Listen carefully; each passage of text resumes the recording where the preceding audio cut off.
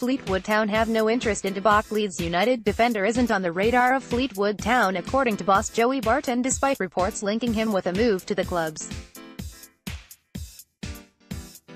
Elsewhere from the world of football, Spanish giants Real Madrid are considering a £60 million swoop for Tottenham and France goalkeeper Hugo Lloris.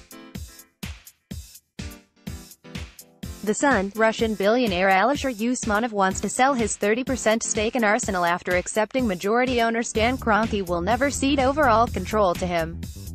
Financial Times, Manchester United and Chelsea both want Bayern Munich midfielder Thiago Alcantara, who could be available for £62 million. ESPN, Manchester United are considering alternative targets to Chelsea's Brazilian winger Willian, including by Eintracht Frankfurt winger Ante Rebic. Independent, Tottenham and Chelsea could move for Manchester United winger Anthony Martial, who wants to leave Old Trafford this summer. The Sun, Chelsea could miss out on Juventus striker Gonzalo Higuain, with AC Milan are interested in signing the Argentine for a fee of around £57 million. Evening Standard, former England manager Sven-Göran Eriksson is close to becoming the new manager of the Iraq national team.